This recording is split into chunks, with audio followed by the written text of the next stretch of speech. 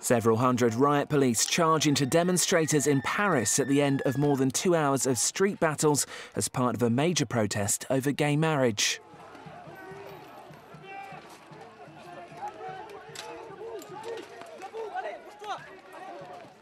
Legislation clearing the way for same-sex unions passed its final hurdle earlier this month. The first gay marriage is due to take place in southern France next week.